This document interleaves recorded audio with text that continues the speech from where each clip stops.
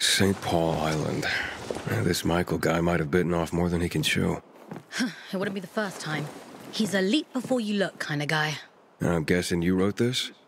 I did. Sarah. I'm Aiden. Has he been gone long? 2 days now. He hasn't checked in on the radio. It's not like him. He's a little reckless, but not stupid. Something's happened to him. You two are close, I take it. Not like that, but yeah, we go back. So I worry. Sure. He went to St. Paul Island? Well, I can try to find him. Thank you. I'll contact you if I hear anything.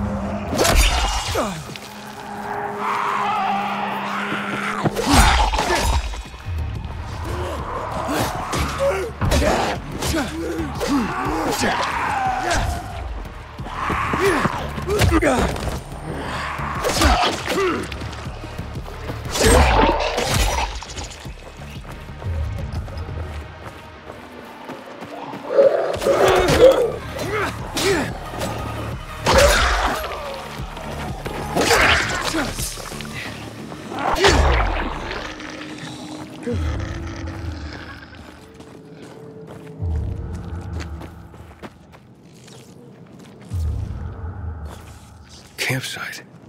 Looks recent. It could be Michael's.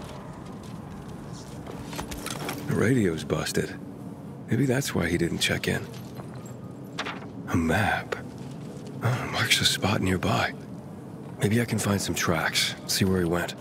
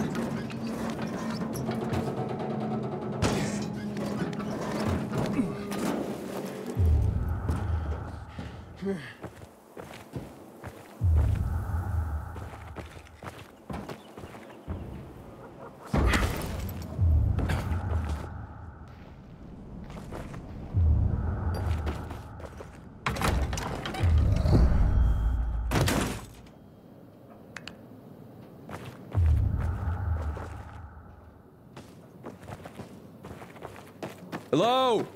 Is anyone here? Michael? What's with the lights? Hello?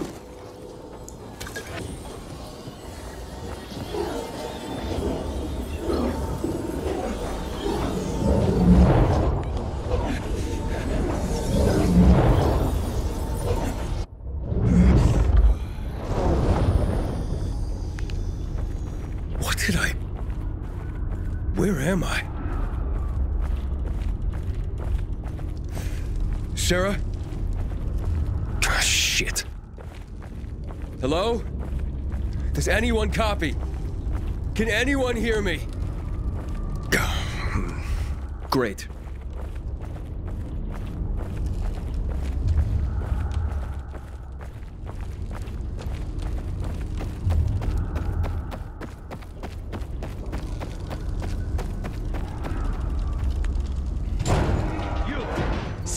The fuck back! You're not getting me! Hey, whoa, easy. Just looking for a guy called Michael. Stay back! I know what you did. I know! Me? Look, I just want to find this guy. A woman called Sarah wants him found. Sarah? What are you... She's alive? Of course she's alive. I can take you to her. If you're Michael... Oh no! It's happening again! What the hell is going on? More rifts, the infection spreads. Is there really no end to it?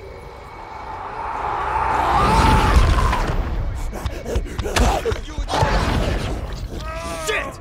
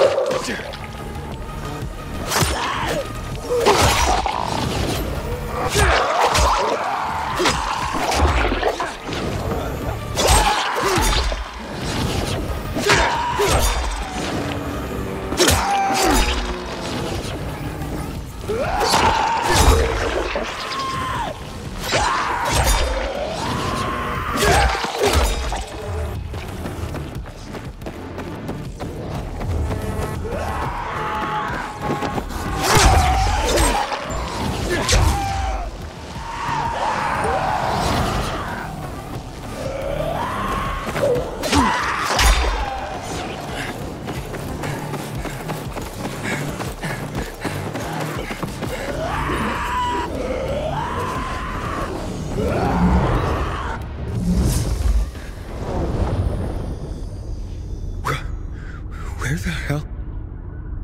Yes. Interdimensional rifts. That's obviously what they are.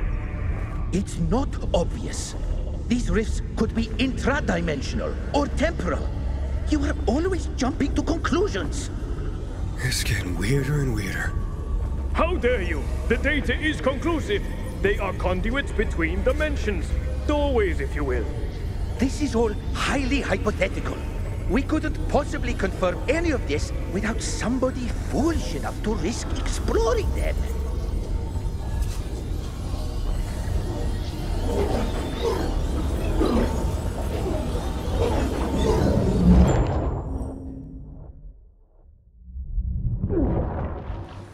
What the fuck? Fatin, some kind of perpetually confused vagrant has wandered in through the rift. Get rid of him at once. Let's not be too hasty, Tolga. He has functional limbs and presumably has mastered object permanence. He could be useful. What's your name, friend? My name's Aiden. Where the hell am I? Who are you? I am Tolga, and this is my brother Fatin. Now explain how and why you invaded our workshop. Yes, you must have knowledge of these rifts. Stop talking and tell us what you know. I don't know. I was fighting the infected and then some kind of light appeared. Looked a lot like that, actually. This should not be happening. You! Is this your doing? We need more data about this phenomenon. Fatin, you should examine it. You should examine it. I'll provide support. It's not hurting me. And if it brought me here, maybe... Hey, don't touch it!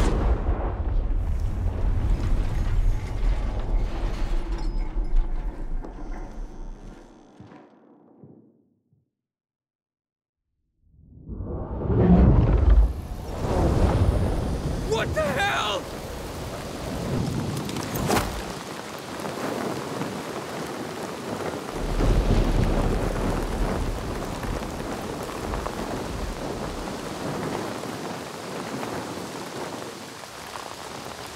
Aiden, are you out there?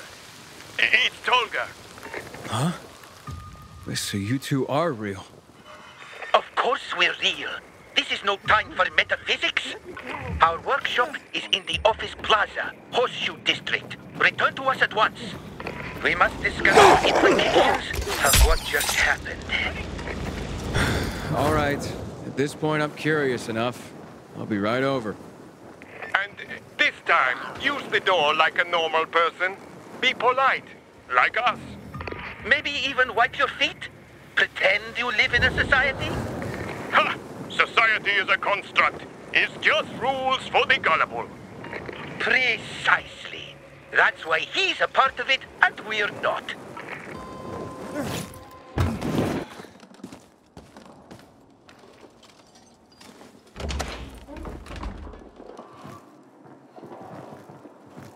All right, now let's try this again.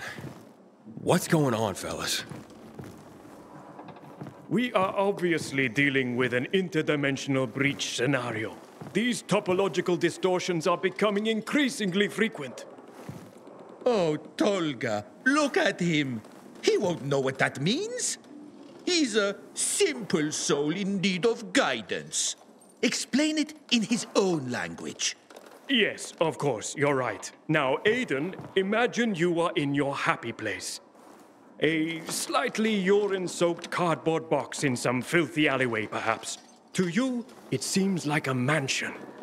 Yes? You two must get punched a lot. Now, that box is your whole world. But outside of it, there are many other things. And one day, somebody punches a hole through the wall of your box. As the sunlight blinds you, you gibber in confusion because you have never seen it before. All you know is the box and its comforting smells. You cannot cope. And as you cower in fear, unable to deal with the implications of what is happening, new holes appear. To your primitive brain, this is terrifying. All right, yeah, I get it. Holes bad. Get to the point. We need to investigate further. That's why we've prepared these spectral goggles. They will let you see the rifts. As a bonus, they will also obscure your features, something the rest of us will appreciate. Beyond that, all you need to do is use your core skill. Meaning? You need to touch things. That's it? Just touch the anomalies? See? I told you he would be perfect for the job. So adaptive. Look, the last time I touched one of those things, I almost turned into a stain on a sidewalk. And yet, here you are, except without the data we need. Next time, you'll be better prepared. You're welcome. Now go stick your fingers into things until something interesting happens. Get us that data. Meanwhile, some of us have real work to do.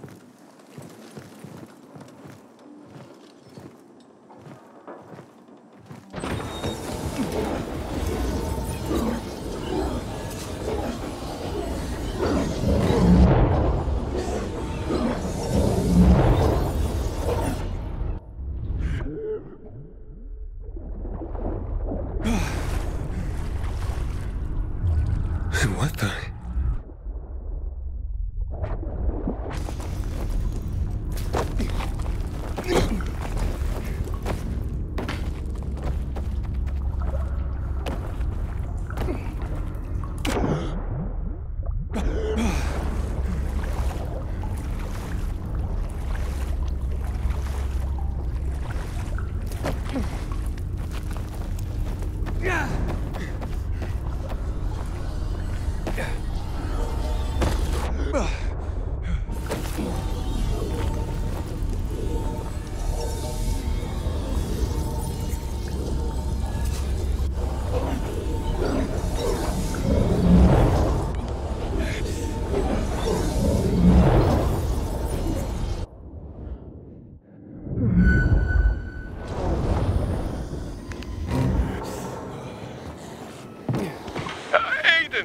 Fatin, he's back. Cancel plan B.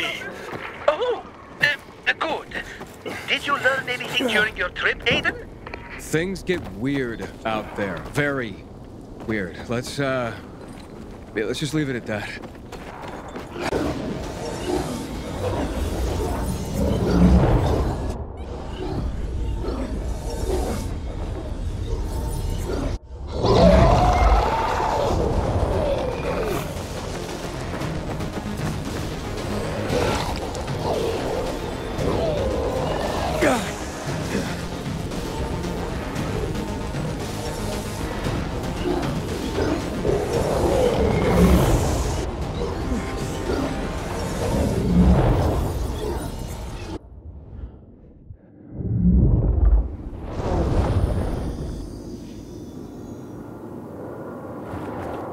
back again, Aiden? If it is you? Yeah, of course it's me. Say something only our Aiden would know.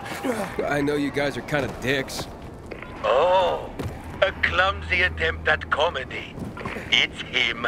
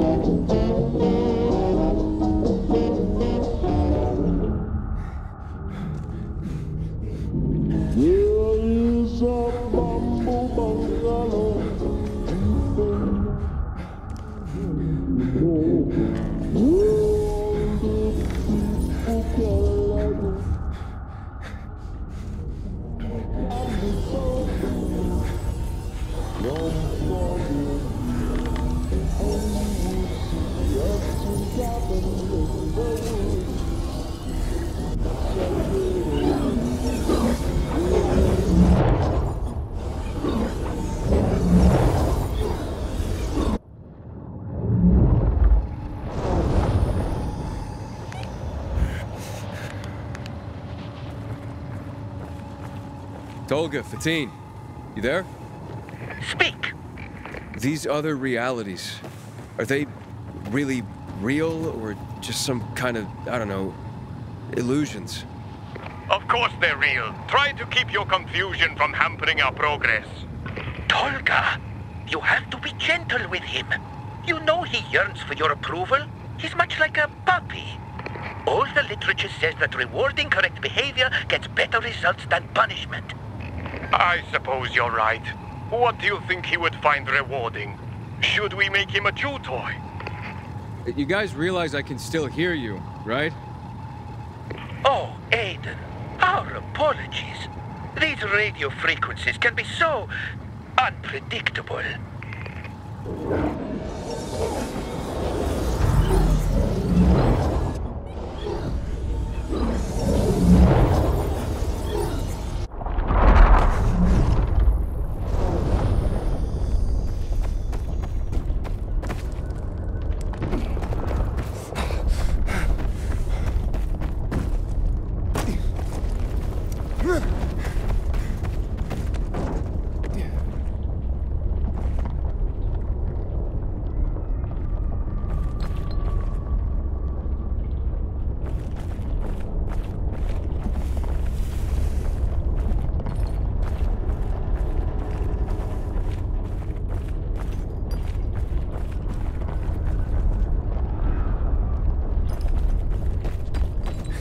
Yeah.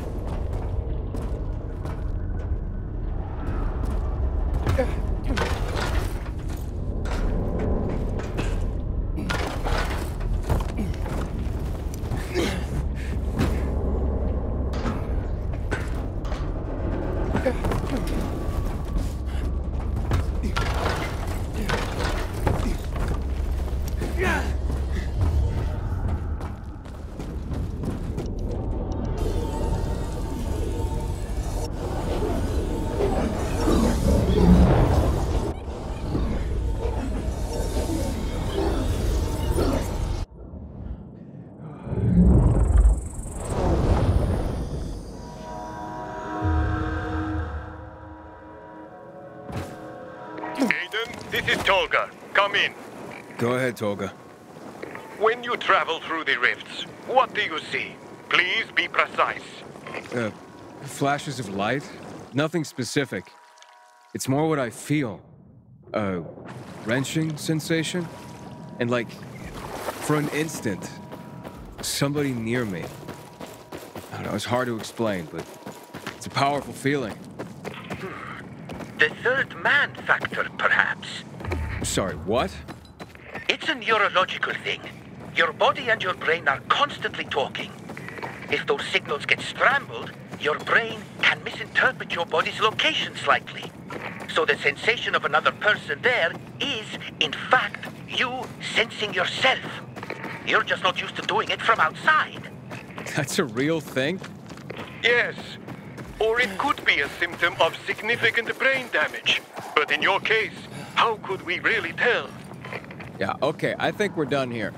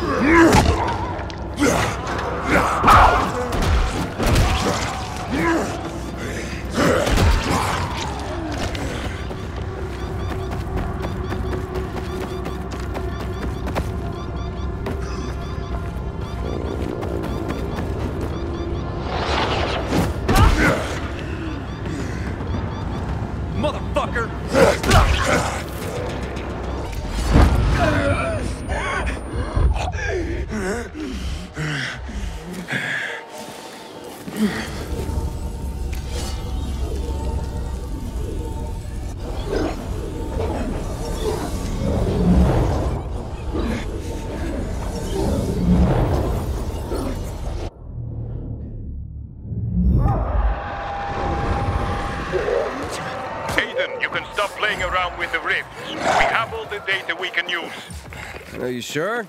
I think I'm kind of good at this. Oh, good. Everyone should experience something new once in their lives. Come back to the workshop. We have a new plan.